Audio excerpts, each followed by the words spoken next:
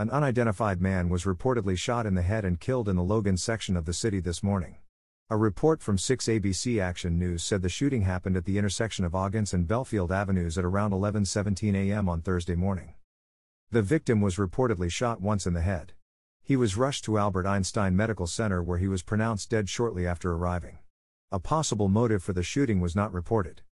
No suspects have been named and no arrests have been made at this time.